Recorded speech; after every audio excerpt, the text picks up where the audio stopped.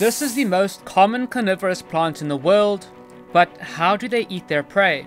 If you didn't know, this carnivorous plant is called a sundew, and sundews are on every single continent on Earth.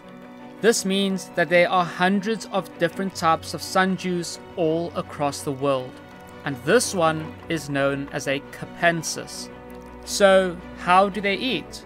Well, as you can see, these little droplets look like a tasty treat for an insect flying past, so they land on it. Yet, they very quickly find out that it is sticky, and as they struggle to free themselves from the sticky situation, these hairs with the droplets sense the movement and start to bend towards the struggling insect until it is completely surrounded by a sticky glob.